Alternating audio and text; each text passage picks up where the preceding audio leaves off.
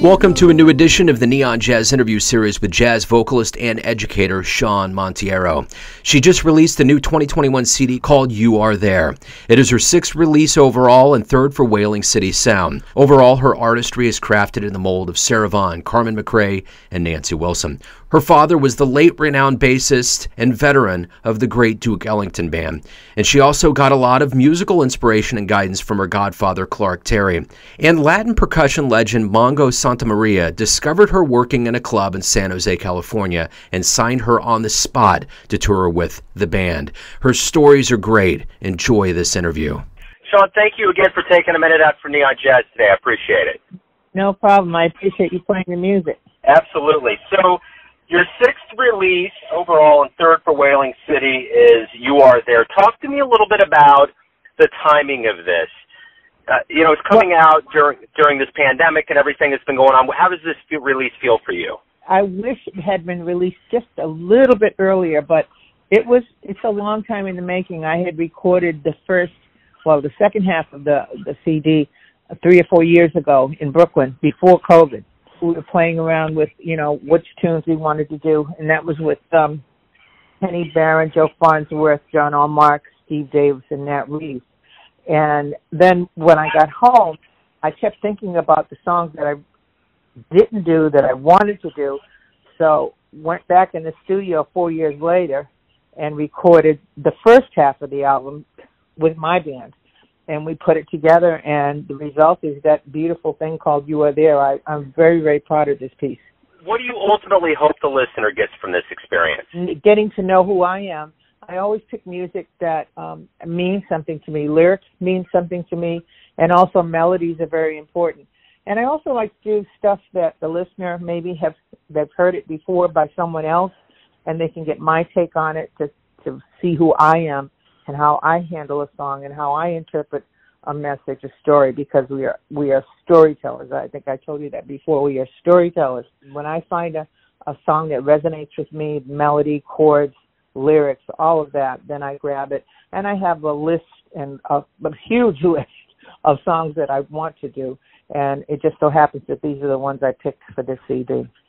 Also, the You Are There song, I had found it a while back, but I thought of my dad every time I played it, because my dad was in a band with me. I was lucky to have him play bass with me, although my dad played, his name was Jimmy Woode, and he played with Duke Ellington and Miles Davis and Sarah Vaughan and Charlie Parker, and you name it, he did. So I was very blessed to have him on stage with me every night, and he was sorely missed for me when he passed away. So You Are There is about him.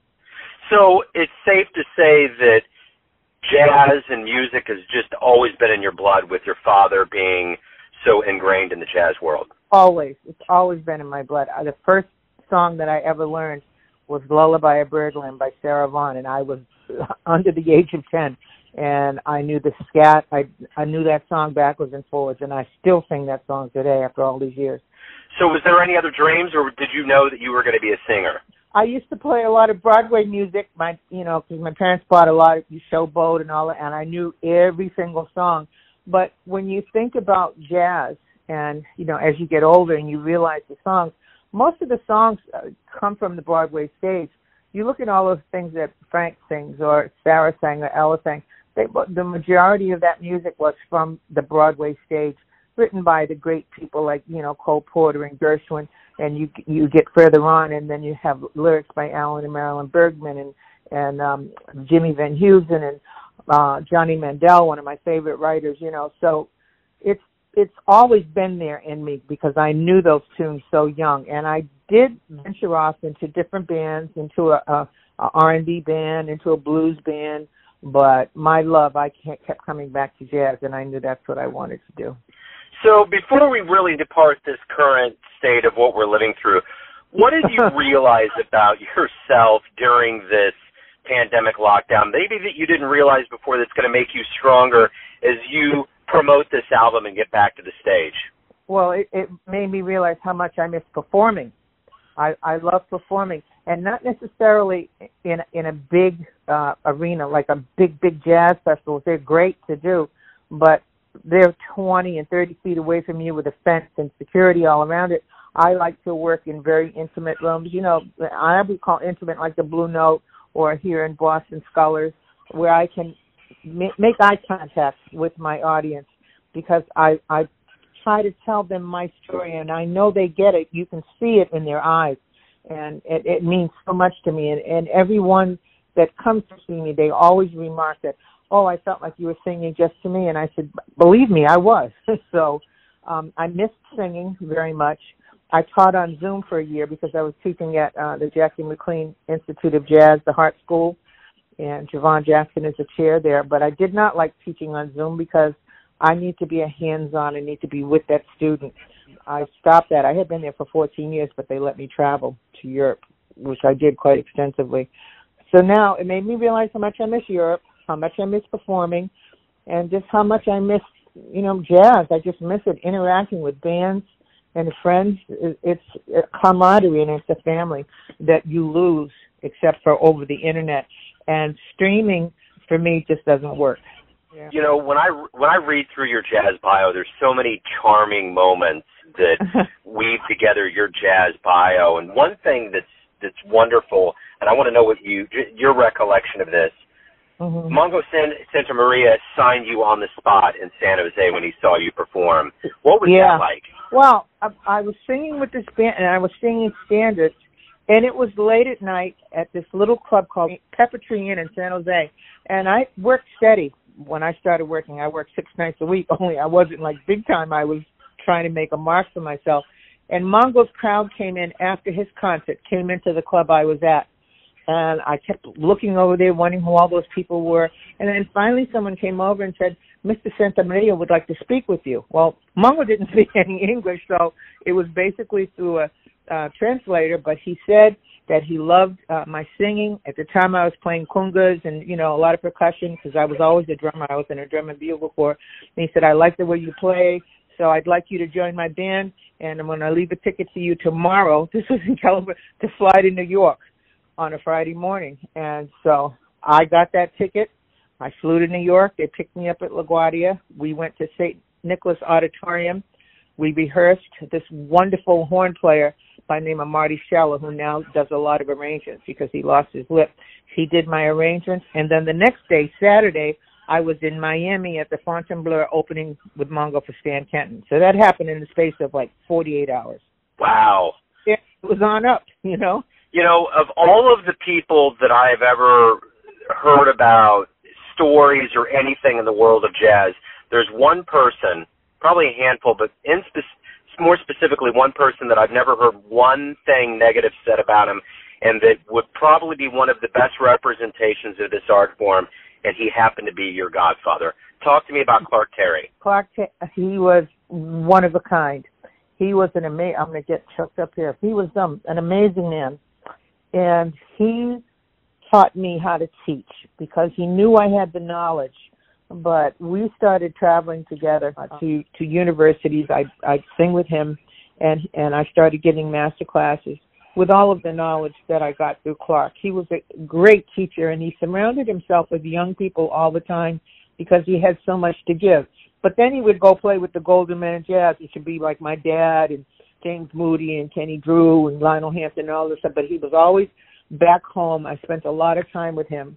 When he lived on the East Coast, he lived in a city called Glen Cove, and I used to drive my car to Orient Point, take the ferry over, and spend one month with him.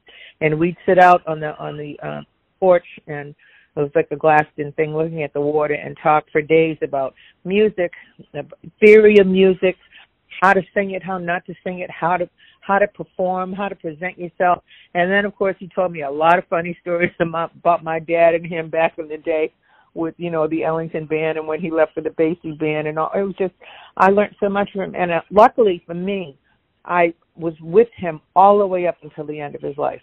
So it was a wonderful thing. He was just a giving person, and all he wanted to do was surround himself with young people and teach them what he knew.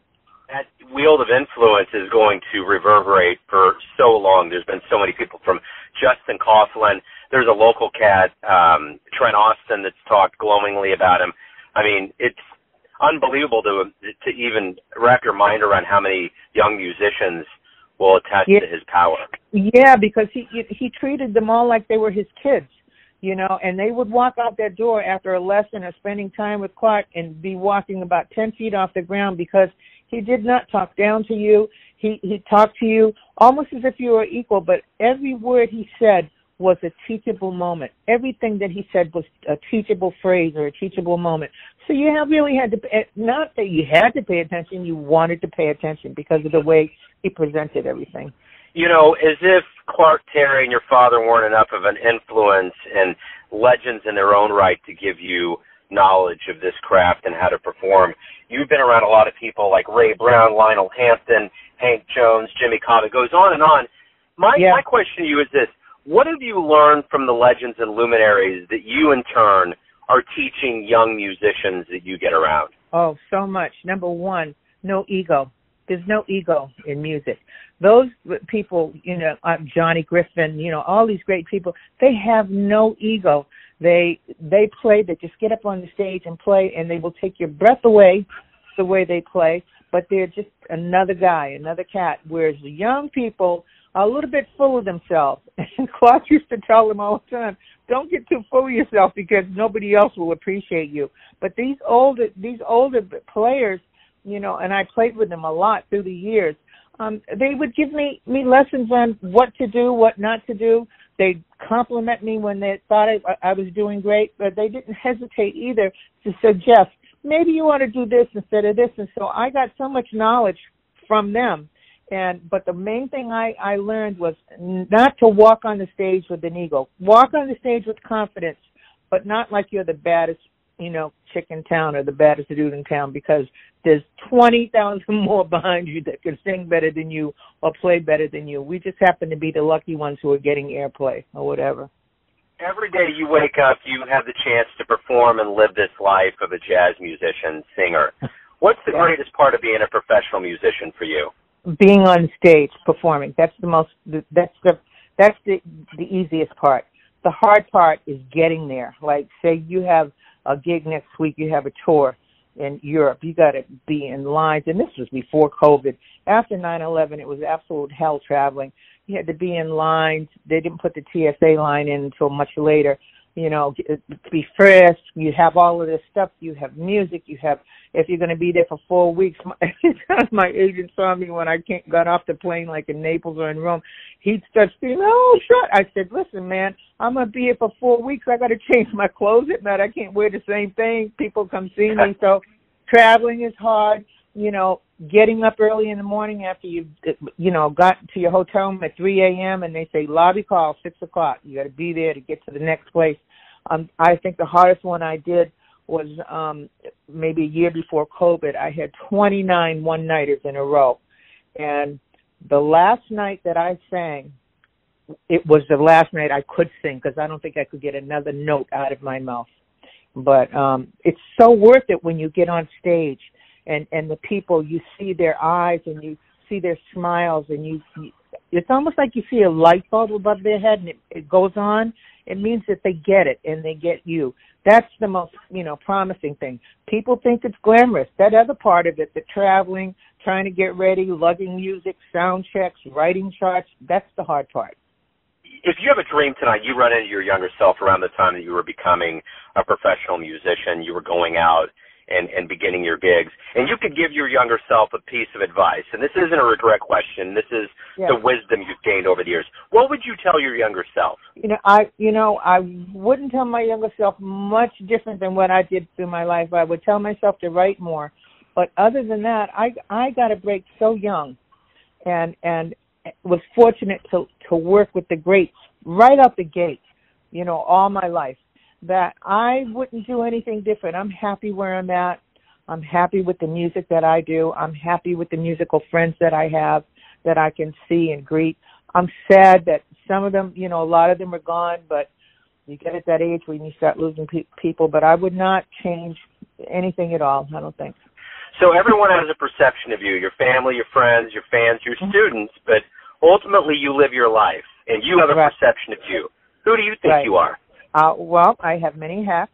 I am a performer. I'm a mom. I'm a housewife. I'm a wife. I am a grandmother. I am an activist for things in my community. I'm a teacher. It just goes on and on. Many hats at any given point of the day. Beautiful. Shawnn, thank you for opening up to Neon Jazz. Good luck with the album and the return to the stage. I really appreciate it. Thank you so much. I appreciate you calling. Thanks for listening and tuning in to another Neon Jazz interview, where we give you a bit of insight into the finest players in San Jose, Kansas City, and spots all over the world, giving fans all that jazz. And thanks to Shawnn for his time, music, and story. If you want to hear more interviews, go to Famous Interviews with Joe Domino in the iTunes Store. Visit Neon Jazz at youtube.com, and for everything Neon Jazz all the time, go to the neonjazz.blogspot.com. Until next time, enjoy the jazz, my friends. Never let me go.